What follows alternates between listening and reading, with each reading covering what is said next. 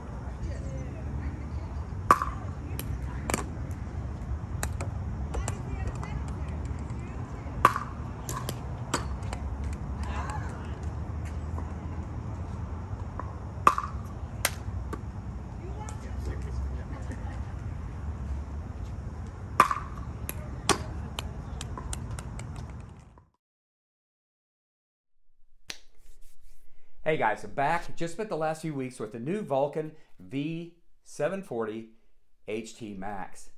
This paddle is very cool. It is quite an upgrade over the previous Vulcan V740, which I have up here on my wall, that Jay was nice enough to sign for me.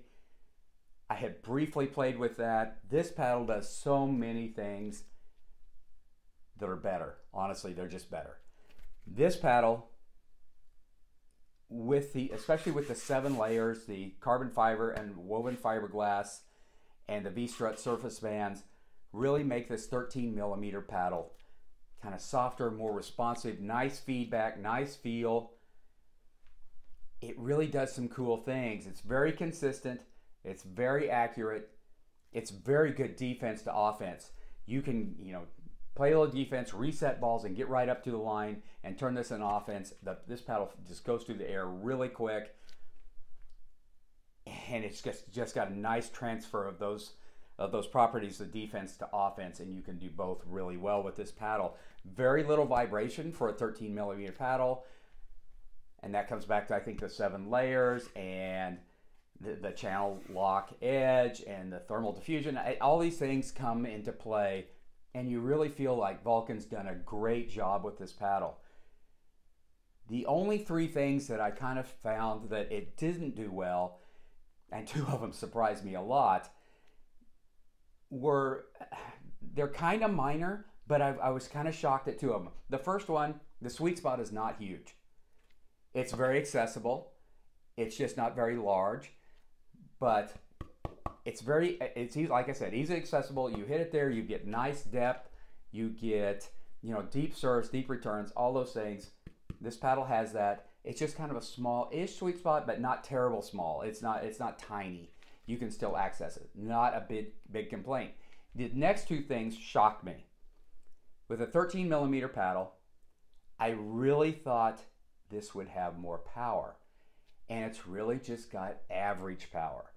I think the service numbers were right at 46.6, I think, miles per hour. That is very average. I thought this paddle might have a little more pop. Now, it doesn't necessarily affect the playability, but I thought it would have more. Being a thinner paddle, being a Vulcan paddle, because mostly Vulcan paddles have a little bit of pop, and this one is kind of more subdued.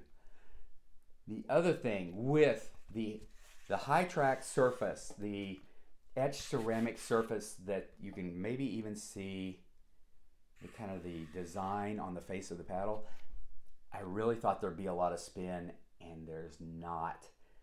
When it does catch one of these little raised areas, there is spin. But if it doesn't, there's not a lot of spin. I was kind of shocked by that. I thought there would be a lot of spin, and there's not. Once again, does it affect playability a whole lot? No, not really. This is a very cool paddle and a huge upgrade over the previous V740. Vulcan has 4 paddles in this 700 line. This is the one I was interested in trying, and it fits my game more.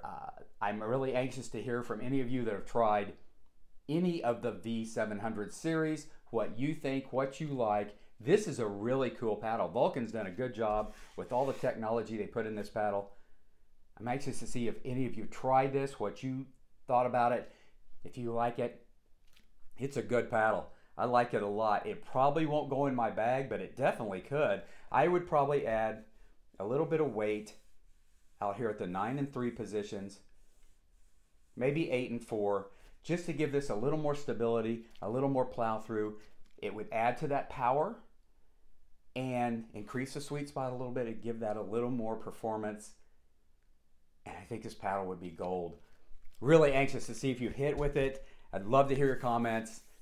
As always, hit like, hit subscribe, leave me a comment on this. Very good job, Vulcan. Very cool paddle. All right, guys, I'll be back with more content very soon. Thank you for watching.